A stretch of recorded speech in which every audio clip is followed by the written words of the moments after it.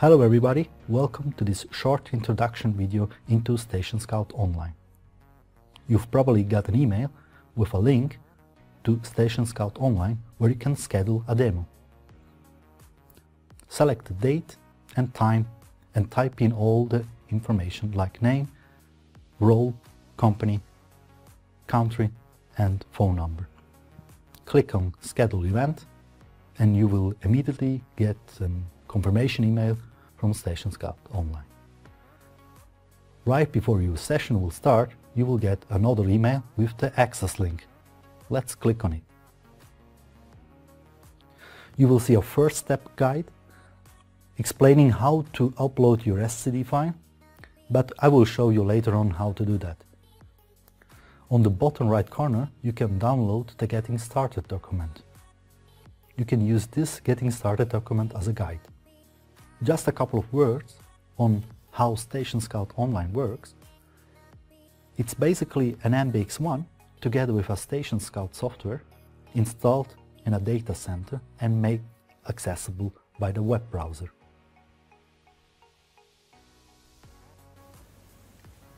If you need additional information, go to the right upper corner and click on the Help icon.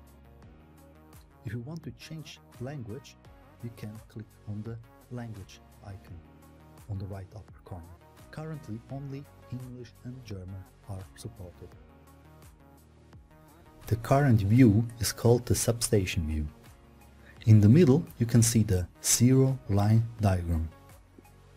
You can see the Simulation and Live Status button. On the left side, we have the menu like Device Configuration and Substation view, and Logs. The ZeroLine diagram is a simplification of a single line diagram, showing all the equipments and the related IEDs. In the ZeroLine view, we can click on the voltage level, on the bay level, on the IEDs, as well as on the equipment, like circuit breaker and disconnector. Whenever we click on an IED, on the right side in the detail view, you can see status information, IP address, vendor and the model. Below you can switch the simulation mode and add test cases. We will cover this later on. Then we have the IED function group like protection, interlocking, measurement and so on. At the bottom from the detail view we can see the communication section with the sending and the receiving parts. We can filter the communication. In the right upper corner there is a legend. We can click on sampled value, reports and goose, or select sending or receiving signals. Every IED function is a hyperlink. Whenever you click on it, you get to the detail view. In this case, this is the logical node CSWI. There is one associated signal like the switch controller position. For example, we can select the circuit breaker in the ZeroLine and see in the details section all the associated signals like the interlocking signals, switch controller and circuit breaker. These signals are mapped in the substation section of your SCL file. If they are missing, they won't show up here. We are currently not connected to a substation, so all the quality and timestamps are missing. As I said, StationScout Online is in a data center, and next to this setup we built a virtual substation. This virtual substation is already connected to the MBX1 with the port A. In order to connect to this virtual substation, we have to go to the device configuration and set the IP address. The IP address is 192.168.1.10. Click on Apply and let's configure also the time configuration server. The virtual substation has a built-in SNTP server. So let's type in the NTP server IP address. This is 192.168.1.10. 1.1, and you will see the times are resynchronized. Let's get back to the substation view, and on the bottom we have the simulation and live status button. Let's click on on. As you can see, the icon of the IEDs have been changed, and in the detail view on the right side you will see the status showing the IEDs connected. There is one ID showing a different icon. It's Q1 from field Q05. If we click on it, you can see a yellow warning field in the detail view showing that the connection has failed.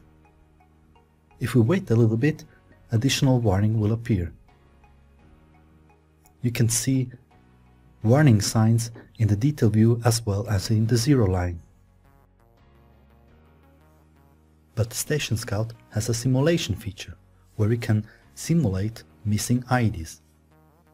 In order to do this, we will switch off the simulation and live status.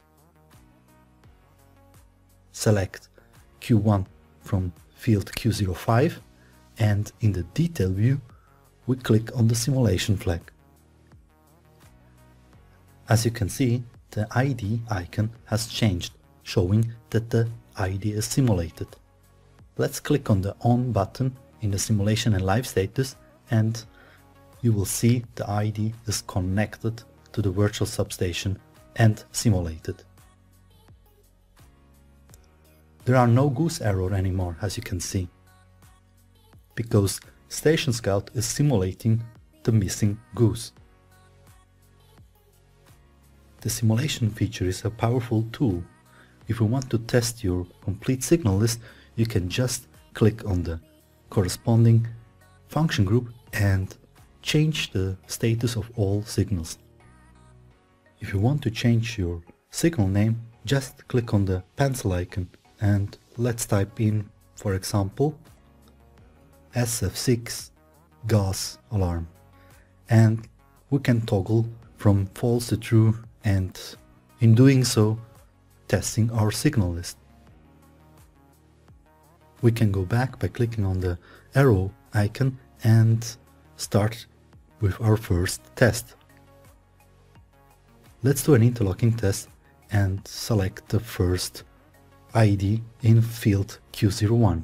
As you can see, the QB1 disconnector shows it is interlocked. This is because QB2 is closed. Just keep in mind the virtual substation has only a limited interlocking function implemented.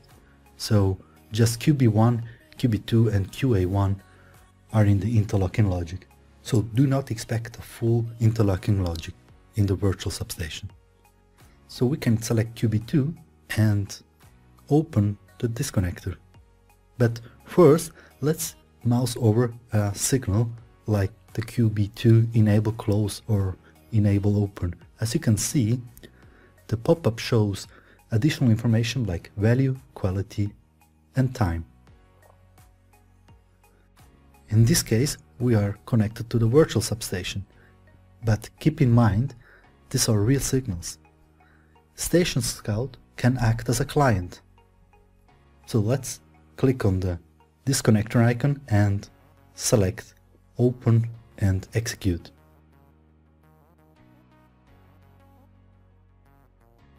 As you can see, QB1 is not interlocked anymore. But if you want a more efficient way to test interlocking, StationScout offers a watchlist. A watchlist is basically a list of most used signals. For example, if you want to change disconnector position, just add it to the watchlist by clicking on this pin icon in the detail view. We can add the whole group, like the interlocking or the single signals.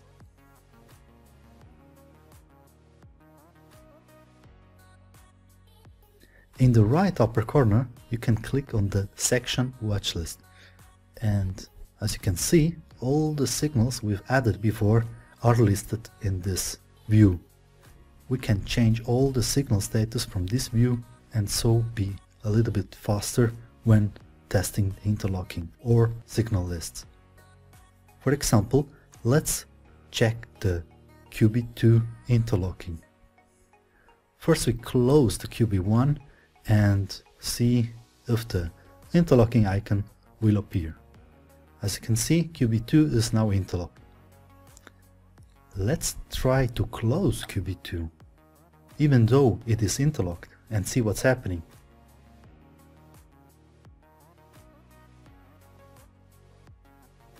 As you might expect, there is an error message.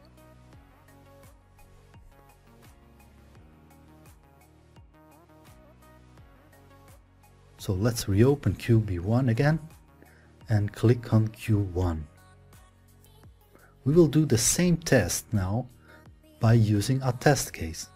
This is a more organized way on how to test interlocking or other functionalities. On the right side, there is a new section. The test case setup has two different sections. One is for the assessment and one for the control. Assessment are all the signals we would like to check if they are changing according to our requirement. The control section has all the signals we want to change, like the disconnector position or a GGIO. So to add signals to the assessment section, let's select QB1. And in the detail view, we can add the whole group or the single signals by clicking on the arrow icon. And as you can see, the signal appear in the assessment section.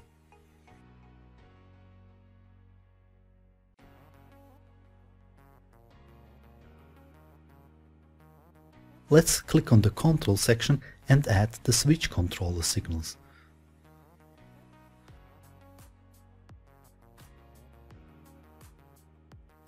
We can also change the name of the test case. Let's give it another name like test case interlocking and click on finish setup. And as you can see, one test step is already prepared and not executed. We can add another test step or execute the test step. We can add a description like QB1 interlocking. We are going to watch for these signals if they are changing from true to false, and we are changing the signals in the control section like the disconnector QB2. Let's close it and see what's happening. So QB1 enable close becomes false as expected. Let's click on past, and if you like, you can add a comment.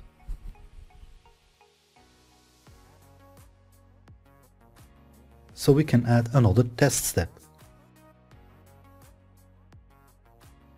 You can have several test steps which belong to a test case. The assessment and the control signals are part of the test case setup, and every test step uses the same assessment and control signals. So in the next test step, we are using the same assessment and control signals, but testing the QB2 interlocking.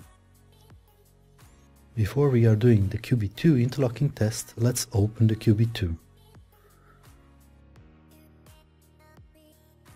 So let's change the description and close QB1. And as you can see, the QB2 interlocking enable becomes false. Let's click on past and add another test step. Just keep in mind, we are doing basic interlocking tests and not all cases. This is just for demonstration purpose. So QB1 is closed and QB2 is interlocked. Let's try to close QB2 and see what's happening. As you might expect, there is an error message. We can add another description and click on past. We can navigate back by using the arrow or clicking on this icon and go back to the overview. As you can see, all the test steps are passed. A great feature in StationScout is the ability to copy test cases to another field. This is very useful if you have typicals and copies. In our case, Q1 from Q01 is a transformer field, and Q1 from Q04 is also a transformer field. So let's copy the test case we've done before to the Q04 by selecting this icon and select Q04, Q1.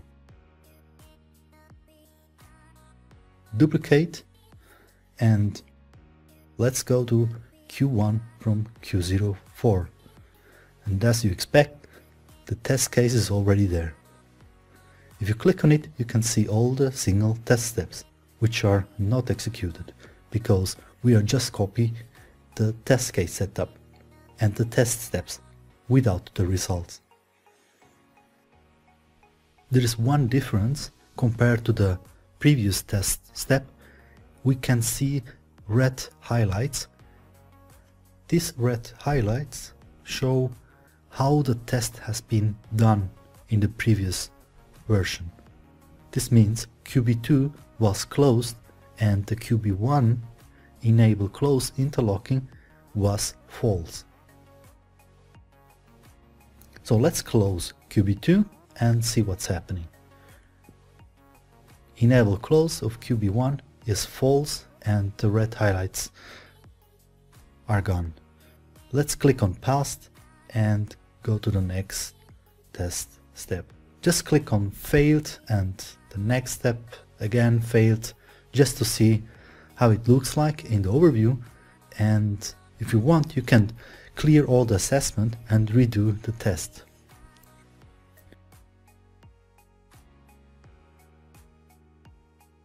If we want to export all the test results, we can export it by clicking this icon.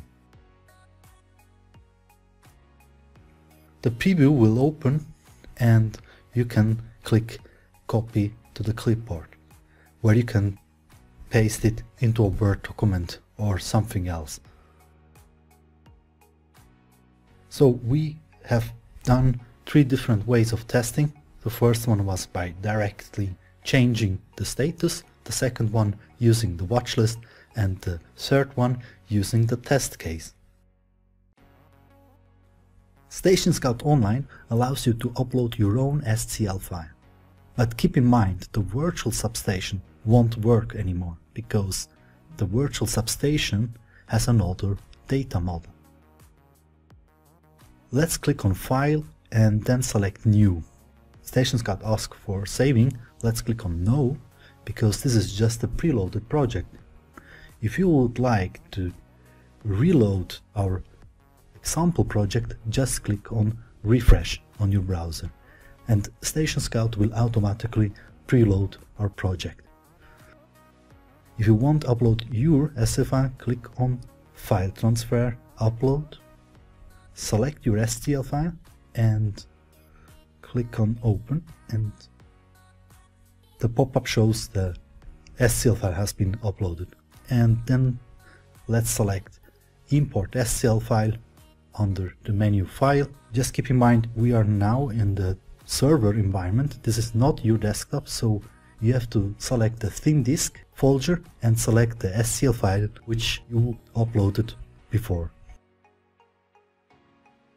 So now we can select which IEDs we want to import into StationScout. We can select the different voltage level, RTU, and so on. Let's click on Import and see what's happening. So the SCL file is visualized. So hope you enjoyed this short introduction video. If you have any question, just write an email to info.puk@omicronenergy.com.